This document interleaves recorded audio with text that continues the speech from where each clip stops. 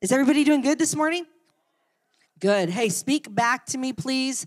I love when people speak back, so then I know you're hearing, you're receiving the word, you're understanding the word. Amen? Amen. Okay. And if you don't seem awake to me, I'll just go into burpees, push-ups, and jumping jacks. You know, I got the background of fitness on me, and so I'm getting ready actually to jump back into rock solid. So I'm excited about that. Yes. So if anybody wants to join me Monday, Wednesday, Thursday, I'm just going to put a little clip out there. Go ahead, talk to me. I'm starting back up, so I'd love for you to come work out with me too. I'm about fitness in the spirit and in the natural, amen. And I coach in the spirit and in the natural. So it just goes hand in hand with what I do. Okay, I believe right now that God is searching for those who will stay the course through difficulties, mountaintops, valleys, the desert, and the mundane. Loving him through it all, laying down your life and wanting nothing in return and paying the cost. So when I talk about, I'm going to do a little bit of teaching today. This is just, you guys, I'm very visual. Is there any visual people in here? Okay, good. I'm a visual person too. I'm a graphic artist. Social media is also in my background, so I'm a very artistic. So when I'm talking about mountaintops, oh no, bad pen. Sorry. Okay, here we go. Good pen. Yes, mountaintops. Okay, this is something that I believe most of us as believers have experienced. Who's experienced a mountaintop? Amen. Usually the mountaintop will happen when you first get saved. Oh, man. Who's been there? Yes. You're telling everybody about Jesus. Amen? And literally, every person on the corner, from a fly to a dog to a cat to the person when you're getting gas at the grocery store, the mini mart, right? Wherever you're at, family, friends, even the family members that you least think would want to hear Jesus, you're telling them about Jesus, right? Okay, now we're doing a little bit of walking. I can't do like real art right now. You guys even, wait. Oh no, eraser. Okay, here we go. Okay, so now we start walking, right? Here's some walks, here's some steps. Then we might start experience life. Comes in to the walk. Busyness starts coming into the walk. What else starts coming in? Job starts coming into the walk. Family starts coming into the walk. Kids start coming into the walk. Maybe you're single and you first get saved, or maybe you're on just middle of the road and you get saved. I don't know. Wherever it is you get saved. But then this starts happening, right? Life. Anybody experience life? And what happens when life starts coming in? Huh? Yep. Valleys. And sometimes the desert. Valley. Desert. Can you guys, I'm sorry, I'm chicken scratch writing. My kids always talk about my scribbles. Okay, valley comes in, desert comes in. The day-to-day of life comes in, right? The day-to-day. And what starts happening with the fire? Huh? It dies down, right? So you're in the mountaintop, you got the fire. Oh, that doesn't look like fire. This is like Pictionary. Did any of you guys play Pictionary? Okay, you got the fire, right, in these moments, in the mountaintops. And then this begins to set in right here into the life and into the journey. And then the valley sets in. That's where the testing comes in, okay? Testing, trials, things we don't like to face. Us comes into the picture. Us, you know us, me and you. Me and you start coming into the picture. Okay, I'm going to read a scripture really quickly. But I believe right now God is wanting to have people that are consistent through the highs, the lows, and even through the valleys and the deserts and the mundane. He's looking for consistency. Come on. In this journey, you guys, I'm going to give you a little key right here. This walk is not a sprint. Young people, it's not a track race. We're not in a sprint. I don't know if anybody has heard this word. We're in an ultra marathon. And an ultra marathon, you're going to have valleys, deserts, the day-to-day, the mundane. You're going to have some mountaintops, which are going to fuel the fire. But also you're going to have to deal with life, busyness, jobs, families, kids, disappointments. Disappointments comes in this walk, you guys. Things happen to you that are not fair comes in this walk. Grief happens in this walk. Death happens in this walk. Things that you don't understand happen in this walk. Divorce happens in this walk. Losing children happen in this walk.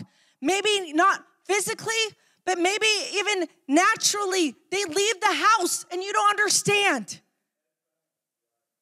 There's things that happen in this walk that sometimes, I'm going to tell you this, especially young ones that are here, you're not going to have answers sometimes from the Lord, but you're going to have to walk.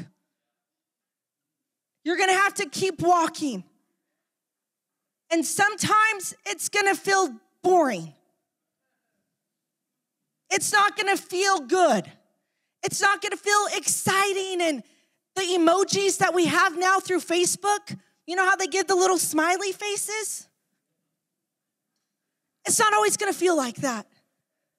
But I want to talk to you about we're not walking this walk based on feeling. But we're walking this walk through perseverance, consistency, allowing the Lord to deal with us, deal with our character. Ooh, character. Let me read a scripture though, okay? So I make sure I bring the word into it so you guys don't be like, oh, she's one of those people that don't talk about Jesus and bring the word into it. Okay, let's go to Romans 5, 3 and 5.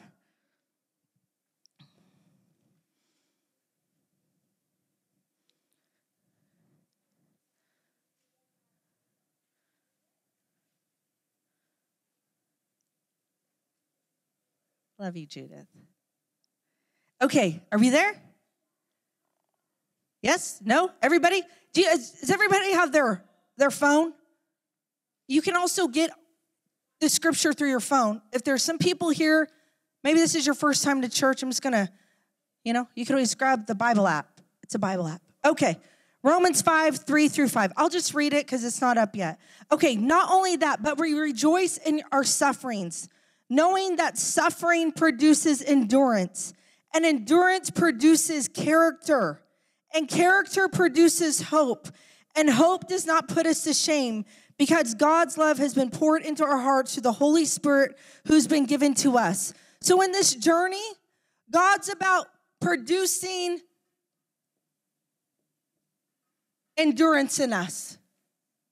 He's about producing character in us. And character will be your fruit.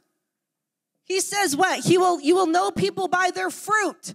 What is the fruit that we need to have moving, living on the inside of us? Let me tell you what the fruit is. This is in Galatians. Galatians 5, 22 and 23. Love, joy, peace, patience, kindness, goodness, faithfulness, gentleness, self-control. That's us dealing with the flesh, guys. That flesh, right? And against such things, there is no law. So on this journey, we're going to have the mountaintops. And that's going to give us passion and zeal, because as believers, we need the passion and we need the zeal. But that is not what you can just consistently live on, because that's not reality. Okay? We don't have conferences and hype preachers and motivators around us 24/7. Okay? You know what you're going to have to do? You're going to have to learn to walk, and walk steady. And steady walking is going to help you through the word. Prayer life. Okay, you guys? I am up here because of a prayer life. Prayer helps me through all of this. It helps me through the mountain. It helps me through the basics of life. All of you guys are going to have to do life. I'm sorry.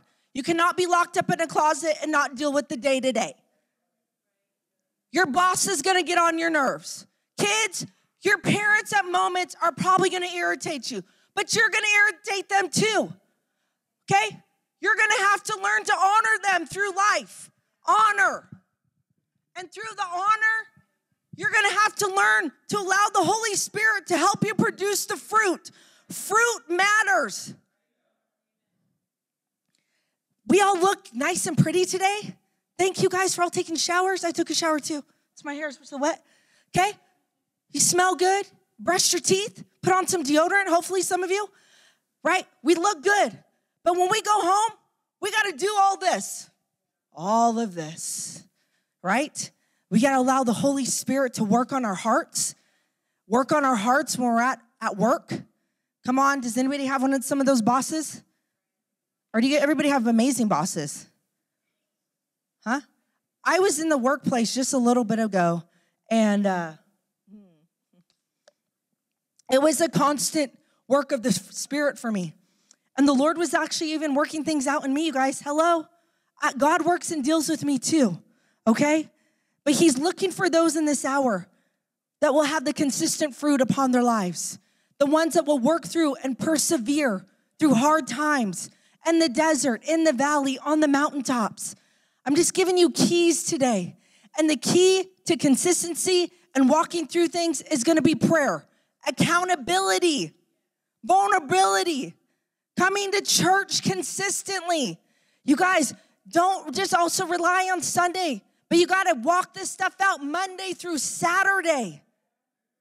You guys need to go back through the message sometimes. Don't let it just come through you on Sunday and then throw it out the window Monday through Saturday. Some of you need to re-listen to it so it's getting applied to your life. The word is supposed to be activated. And in order to activate it, you got to apply it and allow the Lord to speak to you, deal with you. I know it doesn't feel good to get cut on, but we have to be cut on to produce fruit. And some of you have been so scared of the process, and you don't allow the Lord to come into those areas because it's uncomfortable. But we want to be the body that is okay with being uncomfortable. We want to be broken vessels in this hour. We want to produce the fruit of Jesus because you are the example. Come on, at the school, wherever it is that you work, with your children, friends, campuses, wherever, they are looking to you, not me, not Pastor Preston, not these people here, not those people back there. I don't even know who's in your sphere of influence, but they're looking to you. They're watching your walk. And they need what you have. Don't be a closed closet Christian. But let's allow the Lord to do something with us in all these seasons of our life, right? And we want to be the ones that will produce and bear fruit. We want to be the ones that stay the course. I'm telling you, things will come that will try to rear you. Watch as you're walking. Things will come that will try to get you off course. Go to the left or to the right. But you got to stay steady. And staying steady is through the word, through prayer, getting involved with what's happening in our church, you guys. Don't stay far, but draw close in this hour. Let God do something on the inside of you that he's never done before. And we're all face this stuff. We all get these moments in our life, but God is looking for ultra marathon people. This isn't a sprint again. This isn't a sprint. Amen? He's looking for those who will lay their lives down, who will love him with all their soul and all their might. Matthew 22:37, you shall love the Lord your God with all your heart, all your soul, and all your mind. He's building character. He's working on attitude. He's working on consistency. He's teaching people how to walk by faith and not by sight. Amen? Okay, let's go to 1 Timothy 6:11 through 12. But you, man of God, flee from all these things. Pursue righteousness, godliness, faith, love, endurance. Again, endurance, gentleness. Fight the good fight of the faith. Take hold of the eternal life to which you are called when you're made your good confession in the presence of many witnesses.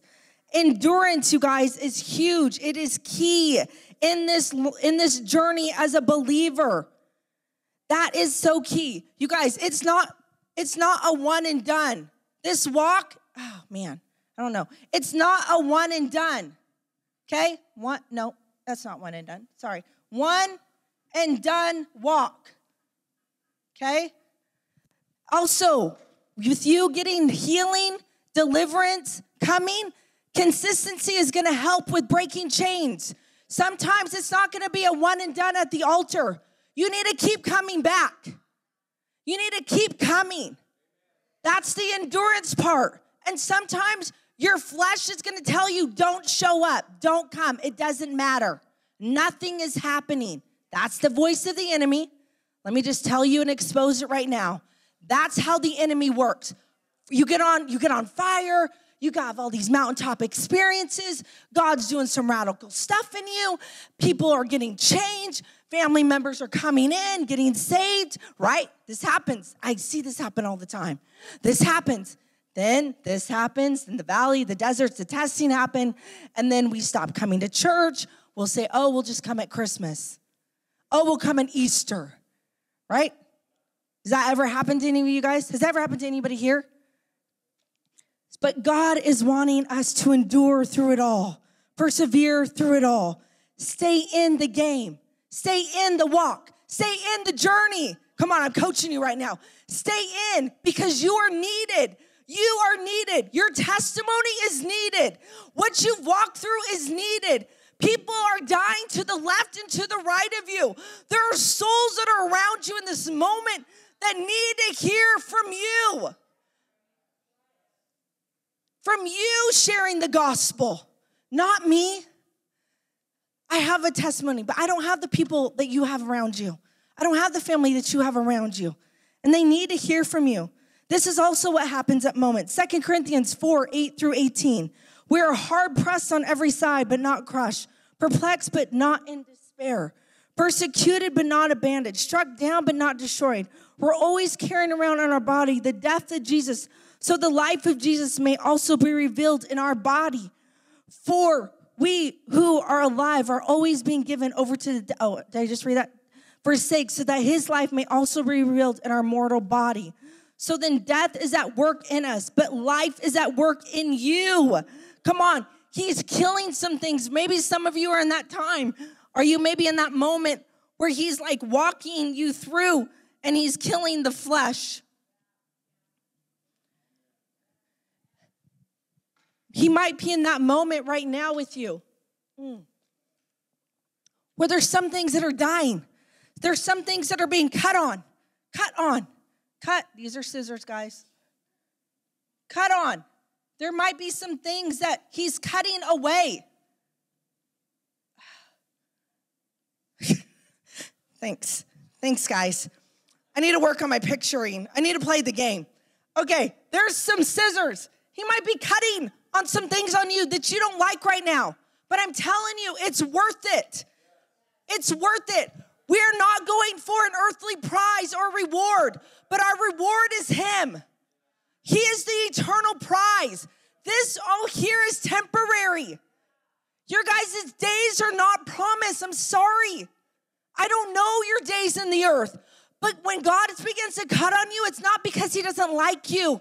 It's because he's making you more into his image. And there's moments I don't like it either, people. It doesn't always feel good. I'm challenged. I'm disciplined. But what I've learned in this journey, I've learned with obedience and saying yes, it is worth the cost. It is worth it. So those that are in here today, I just want to encourage you, stay the course, stay consistent, persevere. Let him produce endurance in you in this hour. Let him produce hope. Let him produce godly character in you. Let him produce love, patience, kindness, long-suffering. Let him produce Jesus on the inside of you. He is living and breathing. This isn't just another day, you guys. But come on, let the word be activated in your life. Spend time with him. Wait on him. Ask him, Lord, where is it that I'm even on my journey? Maybe some of you just don't even know. But God, I want you to be I want you to be produced in me. Amen? Is that making sense? Okay. He's building on the inside of you right now. Some of you might be under pressure, but in the pressure, I'm telling you, he's refining you. In the pressure, you're going to come out like a shining diamond. In the pressure, he's refining you. Come on, he's dealing with the attitude. He's dealing with your response system. Some of our response system is like a snapback. Has anybody like that? And in the pressure and in the fire, he deals with that snapback, that lashing out, the quick to be angry. Come on, we got to be slow to listen, or slow to speak, quick to listen. Right? We need to make sure our hearts and our minds are set on him. I want to be set on you, Jesus. Come on, wherever you're at, through the mountaintops, through the valleys, through the desert, through the mundane. But I really believe in this hour, he's going across the earth and he's building people to be ultra marathoners. I think what happens is us as believers, when it gets hard and difficult, when we have to face hard and difficult things, we want to bounce out. We want to pull out quickly because we don't want to have to go through some things. But the process is necessary. Going through some things is good for you. I'm telling you, it's good for you. It might not always feel good, but it's good for you. It's going to build your legs. Can I just shift it to kind of like building you as an athlete? It's going to build muscle groups that you never thought you had. And it's the same in the spirit. So when you do face hardship, you're going to be like, oh yeah, I know the Lord is with me. He's never going to leave me, nor he's going to forsake me. He's in the midst of the storm. Come on, he's in the midst of this whirlwind. He's in the midst of maybe what you're facing. You might get a doctor's report that might be hard, but you've walked through some things because you stayed the course, and even that doctor's report is not going to waver you to the left or to the right. Amen? And so he's producing a new muscle group in us in the spirit. I think also as Americans, we get so complacent. And we just get used to just coming in and going out. We can become the consumers. But God is wanting to cut us away and not be the consumer in this hour. Come on, he's wanting to cut the fat away. Come on, he's wanting to build some things on the inside of you. To not where you're just consuming. But he wants you to be one that he'll have endurance in the walk. You'll be the one that, like my father-in-law, he's been serving the Lord for very long time. How long has it been? 70 years? Whoa, come on, somebody. That's the people, honestly, I look to. People that have been on this road and this journey. Because I know they fight different giants. And they've seen some battles in the spirit. And they've walked through some things. You guys, why my father-in-law is here, you guys, I'm telling you, cling from him. He's a treasure. He carries wisdom. You know, we've walked a long time. But there's something about having 70 years in the Christian walk and has not wavered. Come on, amen. Come on, he hasn't jumped ship and got back on, right? He changed his family tree. That's why my husband is standing here in this moment. He made a decision to follow Jesus through mountaintops, through the desert, through the valley, through the mundane, through the day-to-day, through things that came his way because he has faced life, right? And we all got to face life in moments. But he has made the decision to stay consistent. Young ones, look to him. I'm telling you, allow the Lord to keep you. Stay the course. Even when you feel like things are going wrong at home or whatever you're facing, maybe at school, I'm going to speak to you. Stay the course. It's worth it. Don't go to temptation. Come on, don't smoke weed or whatever temptation will try to come, or the boyfriend or the girlfriend. Stay the course.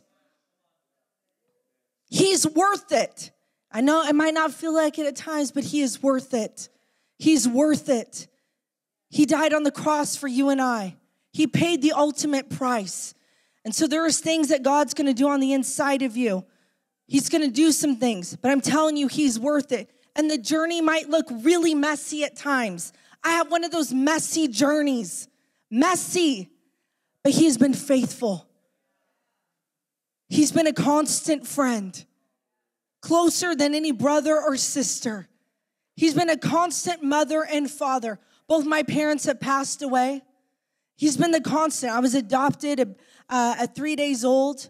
You know, I dealt with abandonment and rejection. I didn't even know what that was until really I got saved. And I didn't know that was a root in me that kept me and put me in places I shouldn't have been. I didn't know some things that I know now, obviously. But I'm telling you, I have a messy story. But God has been constant. He's been faithful. He's been faithful and good through the good, the bad, the ugly.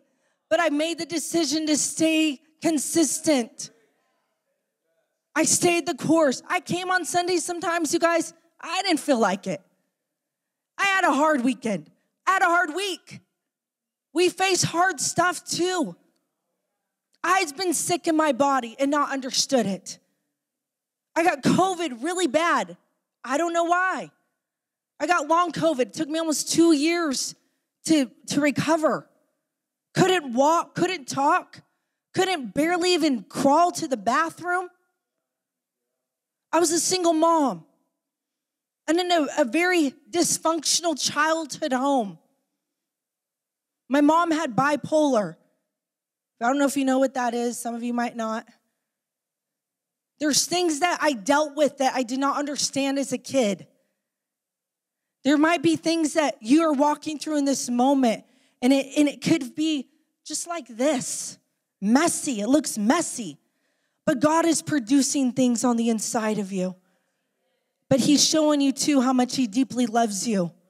It's not out of works. It's not anything that you could create or do, but just out of your love for serving him. But I'm telling you, stay the course. It's worth it. It might be hard. You might face some hard rocks. You might face a mountain that feels at times impossible. But with God, all things are possible. With him, with you, walking with you, nothing is too hard. No doctor's report, no family situation, no blended family. You might come from a blended family and it might feel hard at times because you're with this parent, then you're with that parent, then you're at this school. I don't know. Whatever it is, know God is with you and he is for you. He will never leave you. He is in your rear, your front, and your back. He is around you in every moment. Sorry. So I want to encourage you. If you're in a place and you've been on this journey for 30, 40 years, let him still keep cutting on you. Let him keep producing fruit on the inside of you. Let him keep producing righteousness, godliness, faithfulness, gentleness. Come on, let him keep purifying you. Keep you holy and set apart. You guys, that stuff never leaves. That's just not for moments in our walk. Let him keep producing the fruit of God on the inside of you. You want to be the one that produces and bears good fruit. Let him keep dealing with your heart and your posture. Keep coming to church on Sundays. Don't allow the enemy to keep you from here. You guys, this is a safe haven. This is a place for the sick. Did you guys know that? It's full of broken people. That's the word, right? That's the vision God gave us. Rescue, restore, and redeem. We're just a bunch of broken people that God wants to redeem for such a time as this and restore us back to his heart. Restore us back to his original design that he put on the inside of you when you were being formed in your mother's womb. Your original seed. And some of you here, I know it might be hard. I'm first generation Christian. And even though I face hard things, I'm not doing this for myself. I'm doing this for future generations.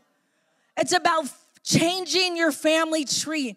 So those in here that are just made decisions to follow Christ and you feel hard moments, I want to encourage you. I'm losing my voice. I want to encourage you to stay the course. It's worth it. He's worth it. He is worthy of it all. Come on, like the song. Come on, he's worthy of it all. He's worthy of it all. He's worthy of it all. All honor and glory belong to you, O Lord, because he's worthy of it all. Yeah, and I got scars on my back that you don't see. I got some lashes that I've walked through, some things, but I want to encourage you, keep going, people of God.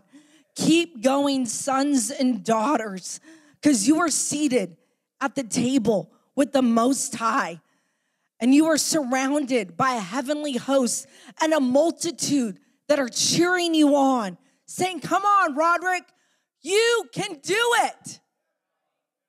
Come on, Nicole, you can do it. Come on. That's what you have on the that is surrounding you. There's angels, heavenly hosts that are warring on your behalf. Come on. But the Most High has paid the ultimate price for you and I. Come on. Everything has been defeated at the cross. So whatever the enemy tries to throw on you, wherever you're at on this course, don't believe the lie of the enemy. Come on. Take it captive. Take every thought captive. Break it. Pull it down. And say no in Jesus' name. You are covered by the blood of the Lamb. Amen. You are covered by his blood. And no harm shall come near you. And no weapon shall be formed against you. Come on. Will you please stand with me?